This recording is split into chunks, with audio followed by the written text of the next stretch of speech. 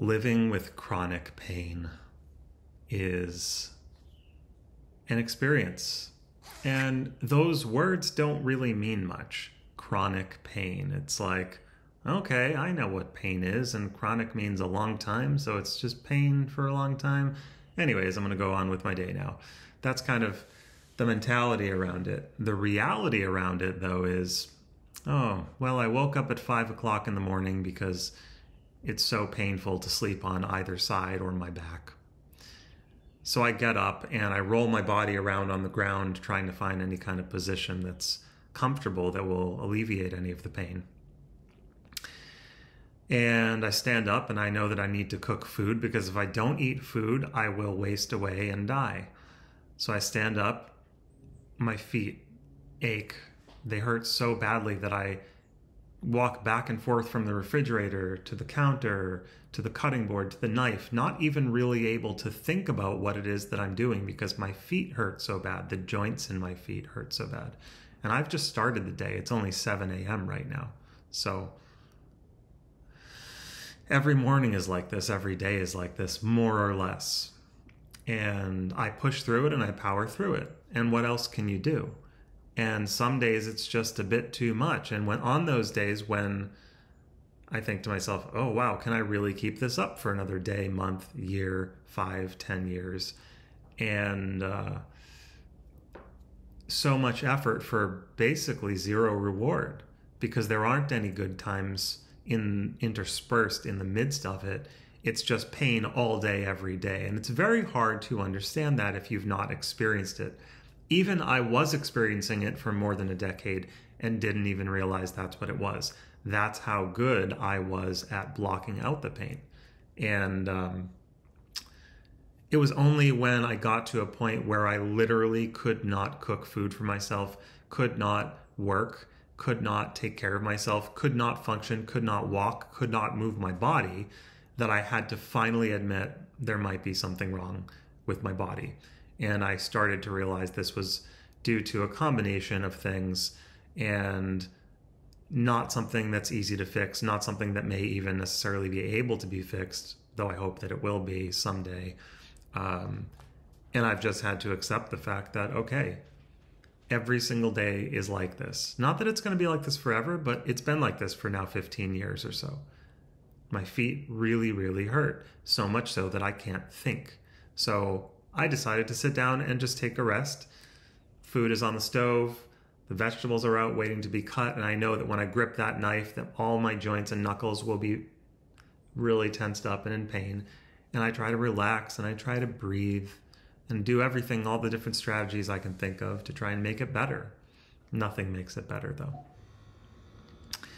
So that's kind of what it's like. And I'm just sitting here blowing off a little steam, you know, because when I think in my mind that there are people out there who can wake up and make food or wake up and get ready for work or wake up and take care of their kids and wake up and do all the annoying or fun or in-between things that we do as humans without really even thinking about it, without really... And we get focused so much on emotional problems and interrelational, interpersonal problems and social issues and mental stuff that we think about and all these things which seem so gripping and so frustrating. And in reality, if you have a body that works, you're way ahead of the game. You know, you're doing great. If you have a body that actually works and you don't feel pain all the time in your body, that is debilitating, that prevents you from living your life, you're doing so well. But me telling you that is not going to help at all, because when you have that, you take it completely for granted. And then your emotional problems and your mental problems are larger than life. And the stress of that promotion at work or that, you know, issue you're having with your spouse, it's just all encompassing, you know, so that it's always like that. It's all relative. If I had a totally able body, whatever, like, yeah, I might have other problems that were more pressing, but you know, what I would give to be able to not have to think about and worry about the position of my body and my joints in space at all moments of the day.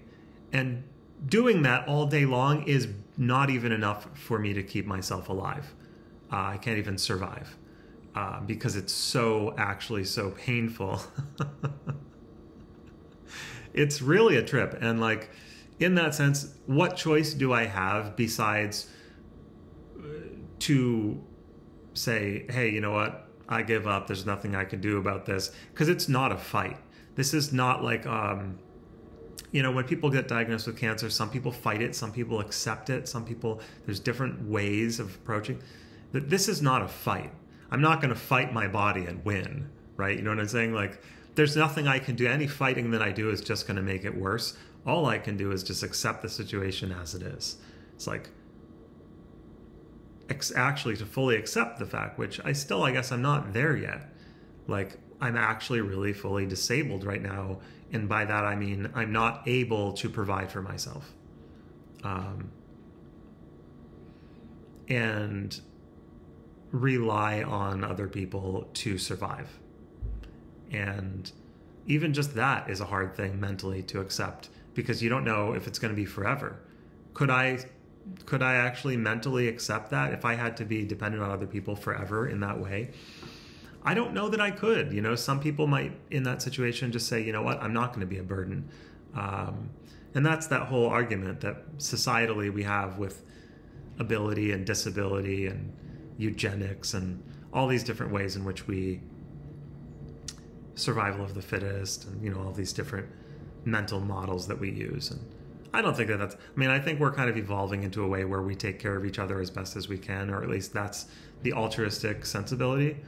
And just given the situation I'm in, obviously I'd be in favor of that. If I want to be able to live. And the problem is that with the chronic pain, there is, and I realize I've been talking without any breaths, and that's fine. With the chronic pain, there is such a low quality of life.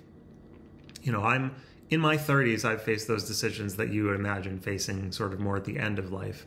It's like, is my quality of life high enough that it's actually worth living?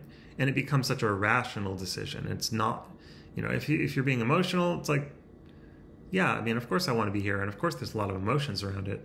But the fact that in order to continue surviving, I have to suppress all of the emotion and all of the bodily pain.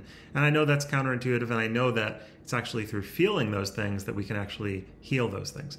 And also, sometimes we have issues that are that become concretized physically in our bodies that are not so easily fixed or moved.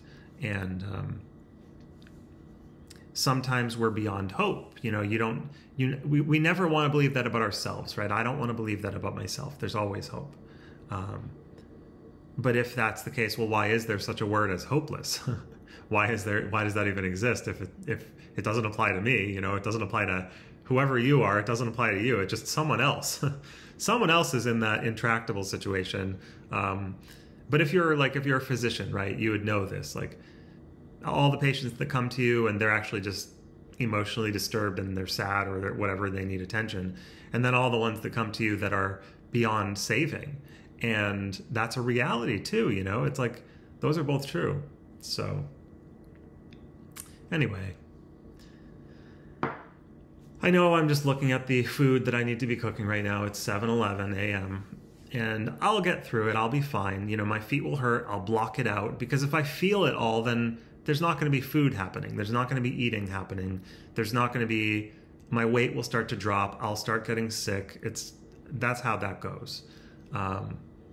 And honestly, to a certain extent, like, I welcome that. And it's only because of the off chance that I might be able to live a life, because I haven't really been living a life for 15 years or more. It's just on that off chance that there might be some change in perspective or some opening or some new miracle that might improve the situation that I'm in. It's the off chance. So I stick around for that. All the rest of it, being around for the people in my life, that's just gravy on top. You know, the fact that I even have family and friends and loved ones and a child that would love to have me around, that's just gravy on top. You know, if I can't actually survive with a quality of life that is tolerable in terms of my pain levels moment to moment, all the rest of that doesn't even matter. You know what I'm saying? So that all I can do is focus on, is there any way for me to get out of the situation that I'm in, or to accept the situation that I'm in and work with it somehow. But that the pain signals, it's communication, and it's trying to tell us something. And I've been listening and listening and listening and listening, and all I'm hearing so far is, you are absolutely way out of your depth and you're in trouble. And keep looking for help, because hopefully you'll find some. I'm not seeing a way of getting out of this on my own. By out of this, I mean regaining physical health. So, yeah. So anyway, looking forward to another day of just moving my body around to avoid or distract from the pain. Because believe me, I've tried just lying and wallowing in it. That actually makes it even worse. To a certain extent, there has to be a balance there. Oof. Someday, though, we'll find that place of rest, whether it's while we're alive, hopefully, or after we die. So, on that note,